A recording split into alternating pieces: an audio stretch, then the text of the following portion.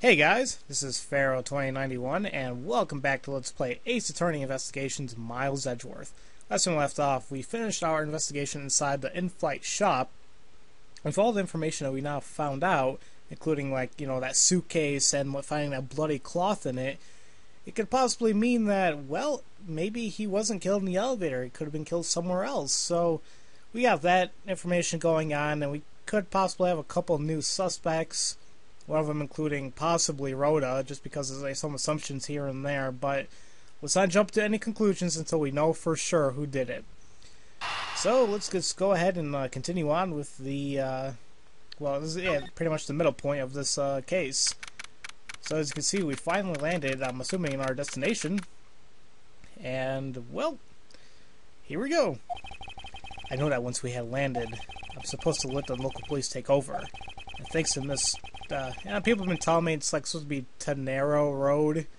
Tenero, because it's like a road. Her name's like a pun of the narrow road or whatever. Which I learned about that previously, but whatever. I'm still gonna just call her woman. And Miss Mealy, I was able to preserve the crime scene, but I just can't shake it. I wasn't able to talk with her in private, so I'm left wondering just what was she up to. What did she do what she did? Why did she do what she did? There must be a way for me to continue my investigation. I've been expecting you, Miles Edgeworth. That theme music, it can't be.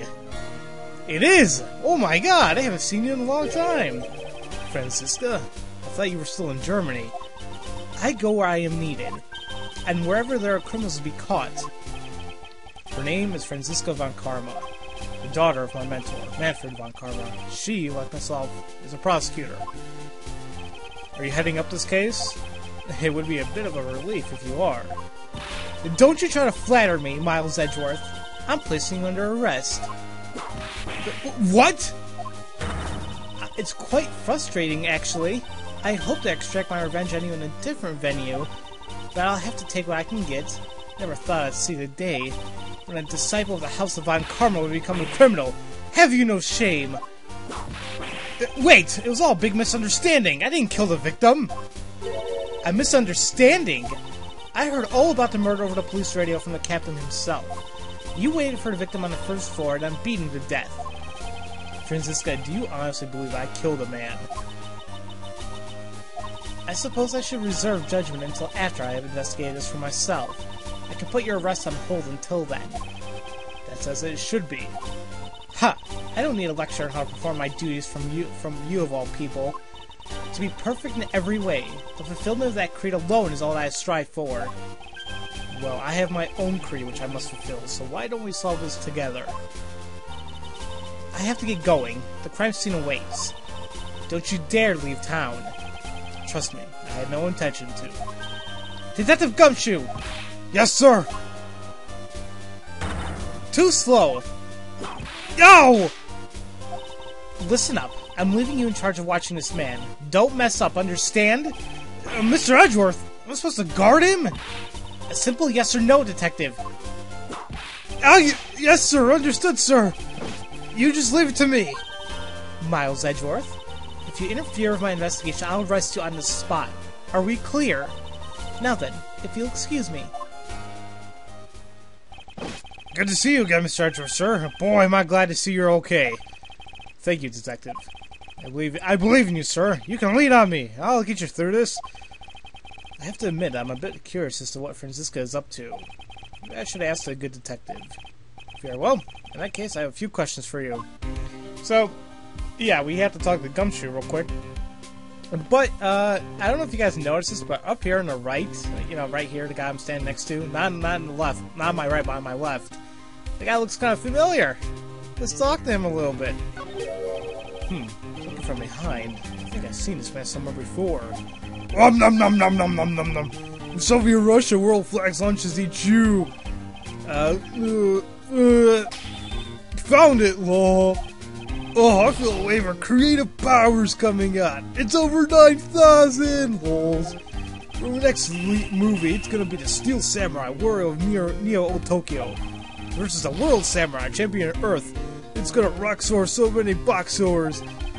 So Steel Samurai is finally getting a movie. Yeah, they never say who this is, but you know damn well this is Sal Manella, the director of The Steel Samurai, back in the third case of the original Phoenix Wright game. Oh yeah, he was interesting to interact with. So yeah, let's talk to Gumshoe now. Let's see, yep, right here. So how is the initial investigation going? We just shipped the body off to the coroner's office, and we're taking statements now, sir. That sounds like Franziska. She was always good at quick responses to a case. I'd say she was a little too quick, sir. Oh? How so? I rushed on over as soon as I got word of this affair, sir. But somehow, when I got here, Mr. Karma's already here barking out orders at everyone. It was kind of creepy, as though she knew that there had been a murder or something, and had come in advance to await your flight's arrival. That is sort of odd. She did show up rather quickly and out of the blue. Plus, I still don't know why she's here in America. There must be some backstory to all this. Perhaps we're gonna figure that out. Mr. Karma just kind of popped up in the prosecutor's office about a week ago, sir. Something about chasing down leads related to a certain incident. No details? It's kind of top secret, so she can't talk about it even with me, sir. Knowing her, the only type of talking she likes to do is with her whip. Plus, I doubt the top secret part was what stopped her from talking to you, detective. Yeah, definitely. Although I wonder if her case has anything to do with mine. Anyway, that's about all the info I have, sir. We should find out more as we investigate. Yes, it's high time to resume my investigation. Starting with talking to the people involved in this case afresh.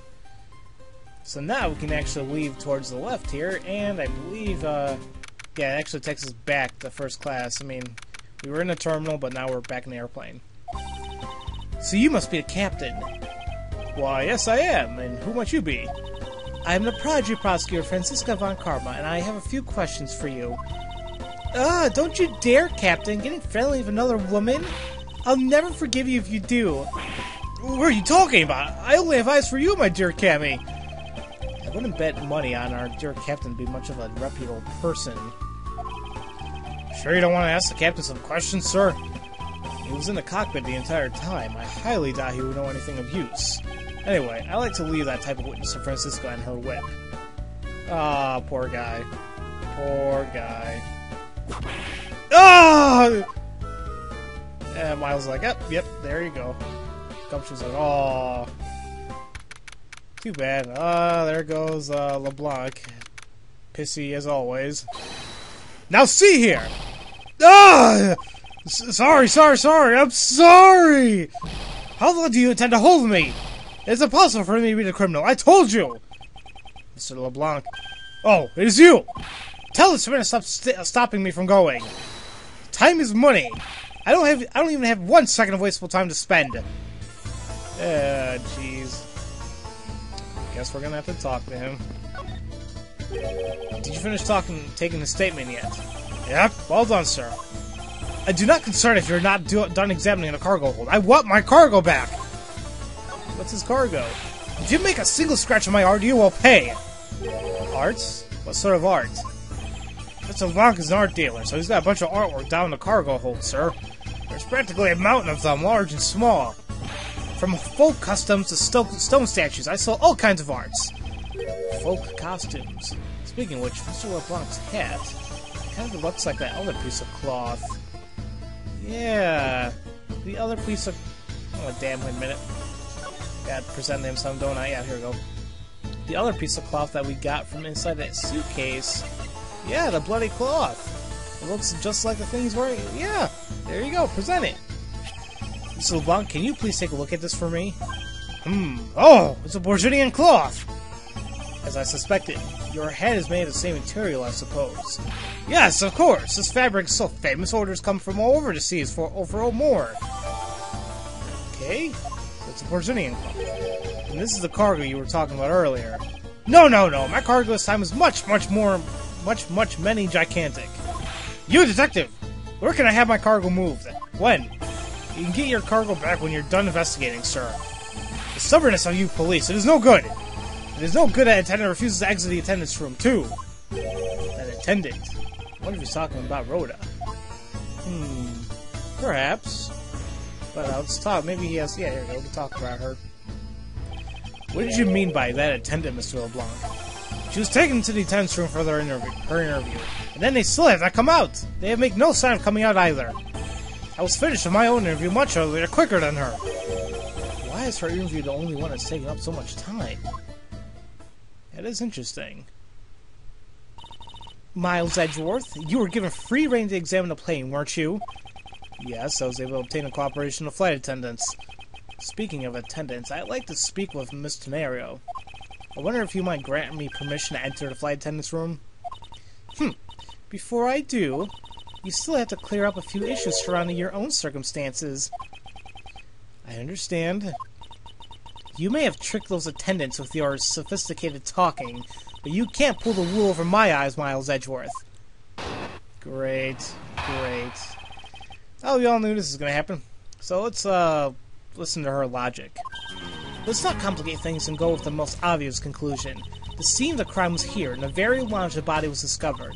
From the time the victim was seen calling for an attendant until his body was found, the only person in this lounge the entire time was you, Miles Edgeworth. This unmistakably makes you the likeliest suspect. The likeliest suspect, Francisca? Do you have a problem with that? No, but it's not like you to use such vague wording. You're usually a bit more absolute. I'm simply trying to watch out for you. Or is my kindness too hard for you to comprehend? Thank you, but your allegiance is unnecessary, for I will prove my innocence soon enough. If I want to continue my investigation, I'll have to break her line of logic fast. Okay, so I guess we can do that now with this rebuttal. So, let's see. The scene of the crime was here. Okay, she says it was here. Okay, wait a minute. What about the suitcase that we figured out? We kind of determined it could be possible to transport the body in there. So that doesn't make it concrete that the scene happened in the lounge. It would appear that you did not have all the information you needed after all. Oops, I hit my mic. Sorry about that. And what does that mean? I found a nice piece of evidence just before I was forced to stop investigating. A piece that proves that a body was moved from a different location. Oh, got her. The killer used the suitcase to move the victim's body, meaning that the real scene of the crime is not this lounge after all. Now, who's the one rashly jumping to conclusions? Excuse me? All you did was find this piece of cloth inside the suitcase. That doesn't prove that the body was moved. It could be that the killer simply chose that suitcase as a good place to hide the cloth. I expected you to come up to that conclusion. It would seem I can't escape that easily. You should know better than that. Von Karma is perfect in every way. Sure. But did you know that the killer definitely wheeled the suitcase around at some point? As if there's proof of that. Where's the proof that the suitcase was moved around? If you remember, we looked at the bottom of the suitcase at the wheel, we noticed that there was grape juice on it, so we'll go ahead and present her the grape juice footprints. The spilled grape juice in front of the elevator! Yes, I'd like to draw your attention to this area here. Where's evidence that proves the killer dragged the suitcase through here? And as you can see as well, there are drags or wheel marks here. Well, you're assuming anyway of where the suitcase was moved. So, boom.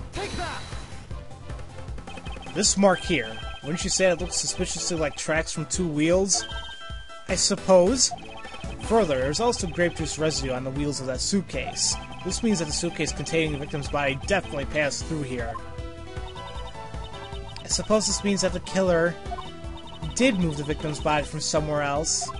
I'm glad you come to your senses. Objection! Not so fast! This still doesn't put you in the clear. Not by a long shot. Dang it.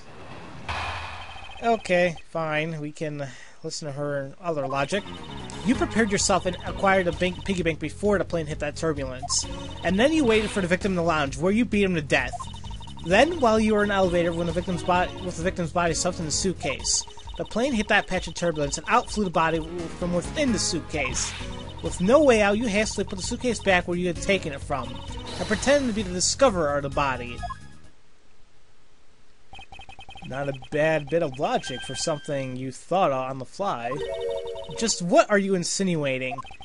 That I will show you exactly how flawed your logic is. No matter how strong of a face you put on, not even you can hide your fears from me. I'll expose the flaws in her logic in one fell swoop. And I guess we can leave this rebuttal in. It shouldn't be too bad. So she says, hey, we prepared the piggy bank before the plane hit the turbulence. Now, if you guys remember, we know that this thing was taken out of the display case after the turbulence. Because there's no glass inside the case, so that means it fell out. So, yeah. There you go. The fact that you took this piece of evidence into account in your testimony is to be commended. Your legal prowess is certainly something to be feared. Evidence and logic. Essential tools that those who would stay in the courtroom must learn to master. But what if there was a fake piece of evidence thrown into the mix? A fake? This Mr. I-Fly piggy bank is just such a fake. It is not the real murder weapon. What? The timing when the bank was taken from the shop is important. It was taken after turbulence had occurred. But then, what about the blood on the bank? What do you make of that? I assume it was added after murder when the killer fabricated this weapon. Looking at it this way, the killer basically did 3 things after the turbulence. After exiting the elevator, the killer brought the suitcase to the shop and left it there. Then the killer proceeded to pick the bank up from the floor and took it to fabricate a fake murder weapon by hitting the victim on the head. Finally, the victim's wallet was planted on my personage, whatever, in my pocket to be precise. Everything was done so that I would be framed for a murder of Mr. Ackby Hicks. You there! Yes, ma'am! Other than his piggy bank, was anything else resembling a murder weapon found? We didn't find anything in this lounge or in the shop that could be used as one, ma'am. Most of the items that could have been used were broken during the turbulence, and the remaining items will test negative for any trace of blood. I see. While Miles Edgeworth appears, your tactics are still at. Wait, I did not read that right. It appears your stall tactics are at an end. That's possible. It's just hidden somewhere, sir. No!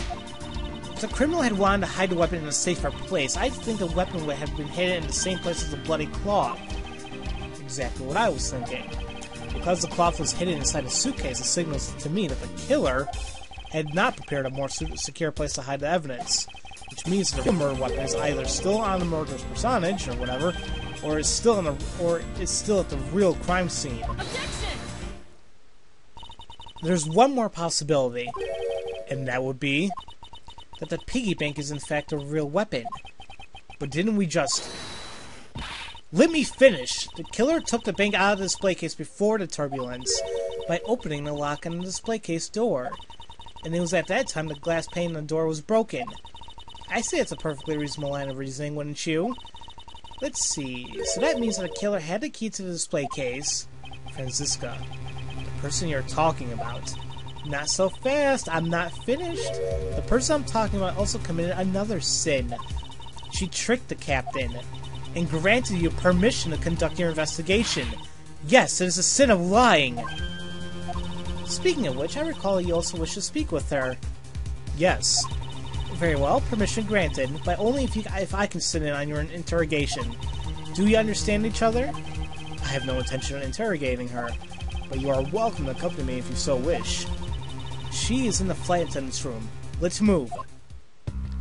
And we'll do that next time, guys. So, as usual, thank you all for watching, and I'll see you guys next time for Let's Play Ace Attorney Investigations Miles Edgeworth. I'll see you guys later.